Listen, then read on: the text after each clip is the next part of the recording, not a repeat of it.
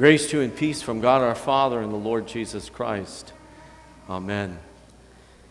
One thing about having the messages put on the website is that it also tells you how long they were. Well, I have to blame Peter, Paul, and Mary for last week. It was like 17 minutes or so. So I thought I'd give you a break this week. But before I begin, if you haven't seen, I hope you've seen the message if you weren't here last week. But if you haven't seen a video of the song that Joanne and I did, that Glenn put together, look at it. We have a wonderful, talented fellow who takes pastors and makes them look good.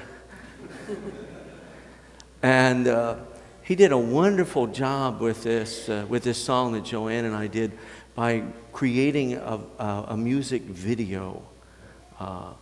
And it's very inspiring. You can get it either on YouTube or through our website. But it's only 3 minutes. But it's worth a trip to the website or to YouTube to see it. He does a marvelous job with the video. Such a talent.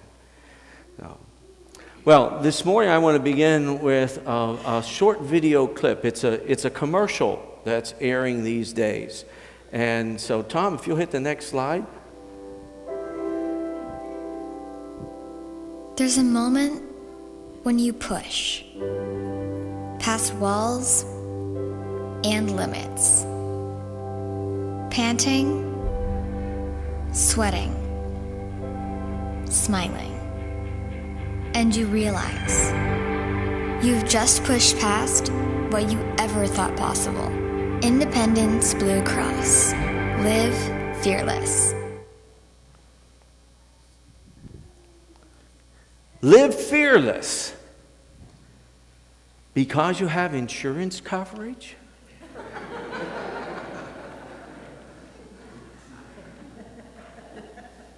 Go out and stop a car in the middle of the road because you have insurance coverage.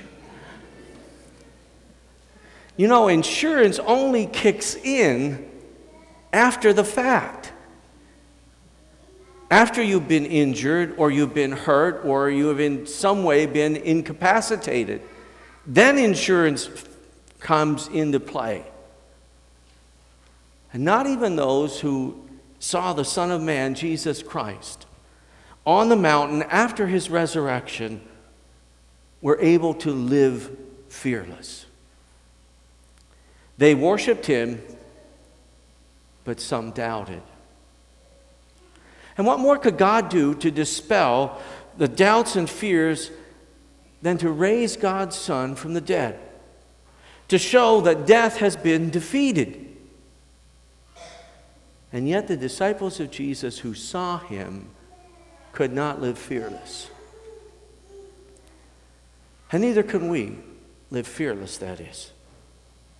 Because fear and doubt are part of our lives. You know, I was talking to one of our members last week after worship, and somehow or another, the topic of snakes came up. And I have absolutely no room in my life for snakes.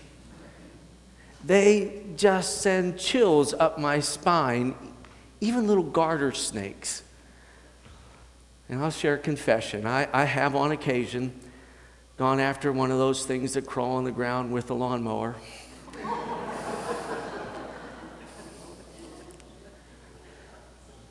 I'm sorry.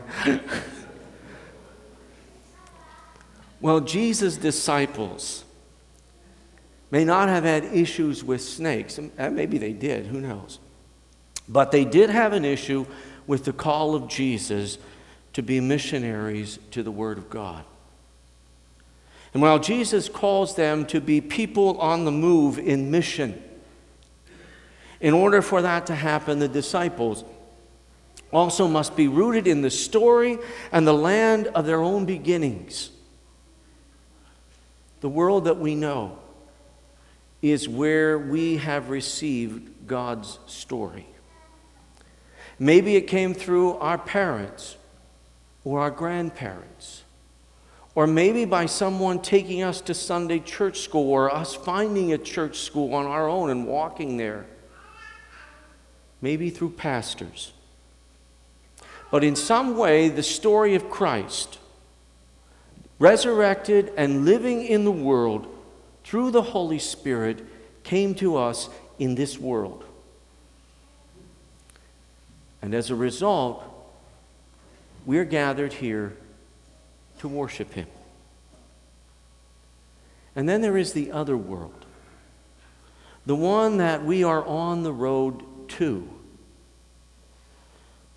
the one that asks us what we believe and why, the one that questions whether or not we are being truthful to that story we received in the land of our beginnings, the one that causes us to question whether or not we are really living fearless,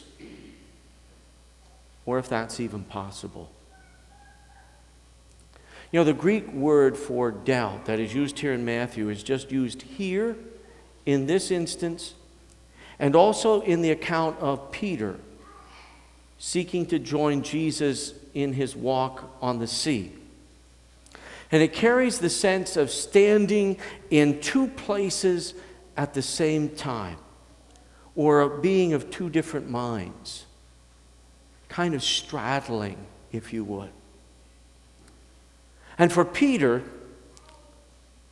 that meant he wanted to be with Jesus out on the water as Jesus walked out there. That's the one foot.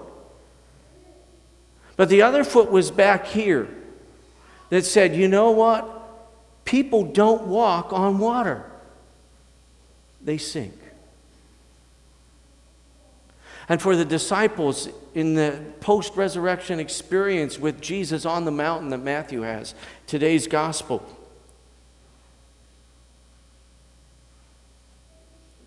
the one foot said, this is the Master, the one we have followed, the one who taught us about the love of God, the one who promised to be with us. And yet the other foot was saying, the reality of life is that people who die remain dead.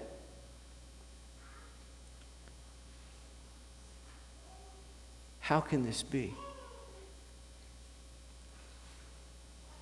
So Jesus commissions people who are not perfect, who don't live fearless, to be His disciples.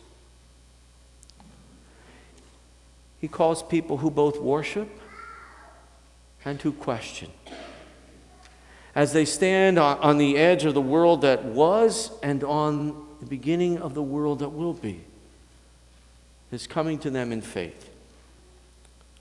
Jesus saying that all authority has been given to Him is the thread that mends the gap between heaven and earth that was created in creation by sin. But there is no this life and the next life. For the life after is now. It began in our baptism, and we too straddle the real and the promised. We stand with one foot in the familiar and the other foot in the now what, as we are called by Christ to go, make disciples, teaching them what we have been taught. Live fearless is not a possibility, whether you are covered by independent Blue Cross or not. But live the gospel is quite possible, because it takes into account our history while inviting us into a future, even if each step we take includes fear and doubt. God gives us the courage and the strength to enter our future made secure by Jesus. That is our insurance policy, paid for us by the grace of God. Fearless is not a prerequisite to be covered under it. Amen.